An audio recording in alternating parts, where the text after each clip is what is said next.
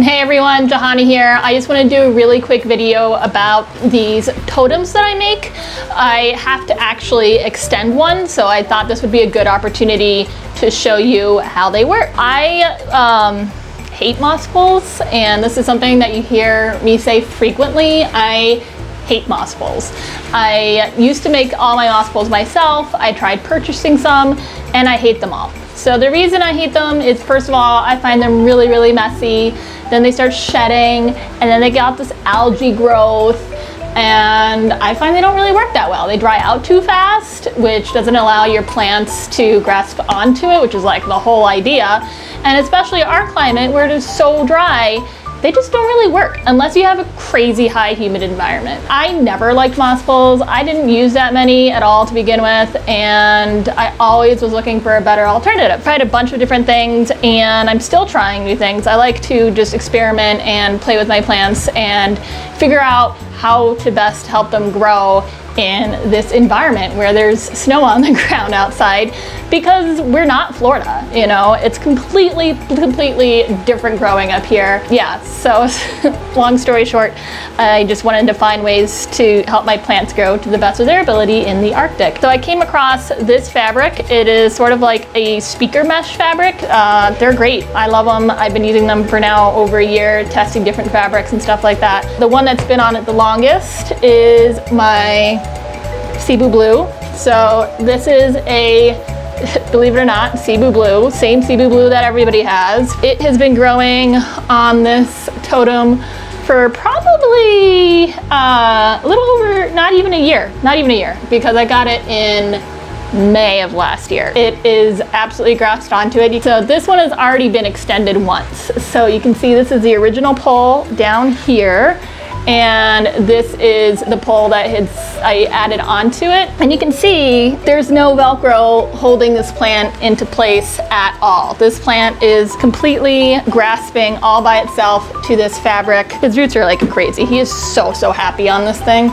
And it's great, you know, and this is how you get the fenestrations and the pretty big leaves and the splits and everything like that. So this guy's been on it for the longest. I kind of wanted to show you different plants that I have on them. So you can see that I've been experimenting a lot. So this is Philodendron glorious, which is a cross between Melanochrysum and Gloriosum. And this one I've had for a lot longer. And I have noticed with all the philodendrons on this fabric that they need a lot more humidity and a lot more moisture in order to grasp onto anything. So with these guys, I keep these plants in one of my tents, and one tent is really high humidity, like 90%, and then the other one is like 60 to 70, and these things still work. I have not tried it in this room, which is 60-ish, maybe lower. But the fact that it works for 60 to 70 is kind of cool. So I probably spray them maybe once a week. I'm not really regular. I'm horrible about that because I get busy. But this one I've been trying to spray regularly. So this is Philodendron glorious, and you can see that I do have Velcro holding him up here and here and here.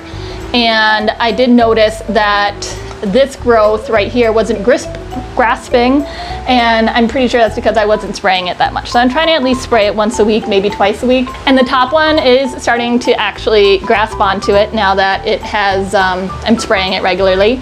And I do have a bunch of these plants, or different plants, growing up a wall made of this fabric, which is how I started playing with it in the first place. This has kind of helped me figure out which ones grasp easier and which ones grasp not as easy. So like I said, I definitely found the philodendrons to be the least graspy, unless I make sure I stay on top of the watering. Whereas Monstera, Epiprenums, and what else is on there? I don't know. But they all grasp on a lot easier. And then let's move you over here. So this is one of my favorites. Hello. So this is my Monstera Syriana. I got this guy as a 2 or 3 leaf top cutting that was air layered, so he wasn't completely rooted when I got him. And I have had him on the pole since I got him. And this guy loves it so much. You can see how it is completely grasped onto it. There's no Velcro holding anything in place. and it just wraps its roots around there like it's candy. It loves it. So monsteras seem to grasp on really, really well. All right, so the one that I want to put on is not in here. Where are you? I thought I brought you in here. Where'd it go? Okay, so the one that I want to extend the pull on, this is another speaker mesh fabric that I was experimenting with, and it works just as well. The fabric that I use isn't really readily available. Fabric is a different color, and the plants love it just as much. But this is my little Albo Epipremnum, and so I just have to extend it because, as you can see, he's starting to outgrow this pole, and he's pretty much going to the next couple growths, he's gonna be in another spot. So let me show you how I switch it out, and one of the reasons why I love these poles is how easy they are to keep on using them and extending them and having your plants grow up them. We have the Mr. Albo here, so I take out a bamboo pole. So this is a shorter bamboo pole. We have the two different sizes in the store. Right now, this is without a pole. So I'm not repotting it. It's staying in its little tiny pot because I keep everything in tiny pots. And what I'm gonna do is grab a larger bamboo pole, which is this one, and I wanna put it in this way. Let's not knock anything over. There we go. It does have a little branch in there, which is not ideal, but we'll figure it out. Okay. So that is in there, and this is how easy it is. You just, I mean, this is really tall. And then you get the other pole over it, and there you go. That's it. So now you can continue growing up the pole and have a grand old time as it continues growing. So you're not ripping anything out, you're not adjusting it, all you do is just add another pole. So that's why I love it. So now I'm gonna go put everything back where they go.